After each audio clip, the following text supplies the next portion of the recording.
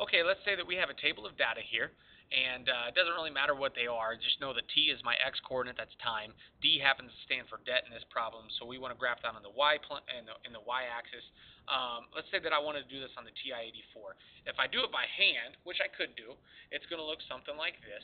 Okay, so we have a line here, and we can see that obviously a straight line is going to match it pretty well. Okay, but the idea is we want to be able to let the technology do it for us, because it's going to give us a much better equation for the line, the slope-intercept form, y equals mx plus b. So how do we do that? Well, the first thing that you would have to do is you're going to get out your calculator, okay? And on the calculator, I need you to go to, if it shows up here, let's get rid of that. There we go, brighten up a little bit. All right, here we go. The first thing I want you to do is you need to go to stat, and that's going to bring up a thing that looks like this, okay?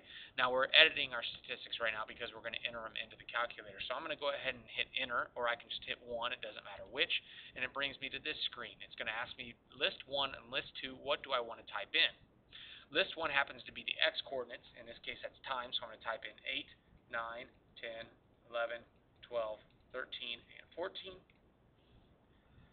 And list 2, I'm going to come over here, I'm going to hit to the right and move over to list 2, and I need to enter my y values there. That happens to be 6, 6.4, 7, 7.6, 8.4, 9.2, and 10.3. So I now have my x and y values listed. Now I need to plot those on a graph. In order to do that, I need to go up to Second, Statistics, Plot. And it brings up this window. And you can see here I have multiple things that I can actually plot at the same time. All 4 of those are turned off right now. So I'm just going to hit enter. Notice that the first one right here is highlighted. Notice that that is highlighted. I'm going to hit enter, and I'm going to turn this plot on.